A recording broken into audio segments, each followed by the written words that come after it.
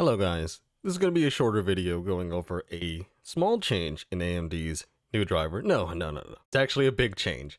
So, in AMD Software Adrenaline Edition 22.7.1, there's a change that affects Minecraft players a lot. And that is OpenGL optimizations. Now, what OpenGL is, it's basically calls, any draw calls that you can't see, right? It makes the rendering more streamlined. But on AMD platforms, that has been a sore point. They have not been optimizing it until now. So as you can see right here, it is up to 79%. Minecraft at 4K, fabulous settings using Radeon software on the 6950 XT, and then there's the 6400, which is the lower end. So what that means is that you can look at this video here by 54 FPS, and these are all the settings that they are using. And the settings will not change between each test. As you can see right now, look at this. This is an idle frame rate here.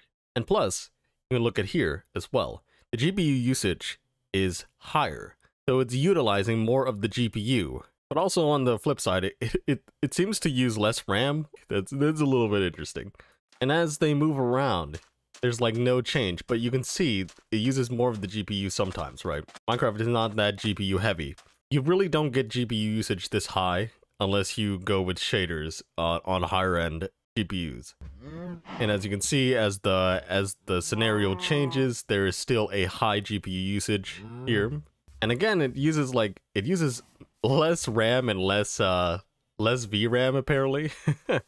And this is on an older Polaris card, which means that these changes affect every AMD GPU that can support this driver. That's back from the 400 series. But you can still see massive performance on these older mid-range cards, right? I want to update it to it, but apparently there's some other problems that might crop up with a newly released driver. So I'm going to wait until it's recommended or something like that.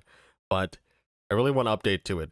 It'll probably affect me more without using shaders, because shaders already pegs the GPU at like 100%. So, and also on Fabric, it uses more. If you use Sodium and Iris, it uses more of the GPU, but currently in like 4K, it barely uses the GPU until you turn on shaders, right? I think there might be an uplift there. But if there's an uplift with shaders, just because it was optimized a little bit, I'll be glad. This is a very huge news for anyone who's rocking an AMD GPU. Have a good day, good night, good life, and I'll see you in the next one. Bye.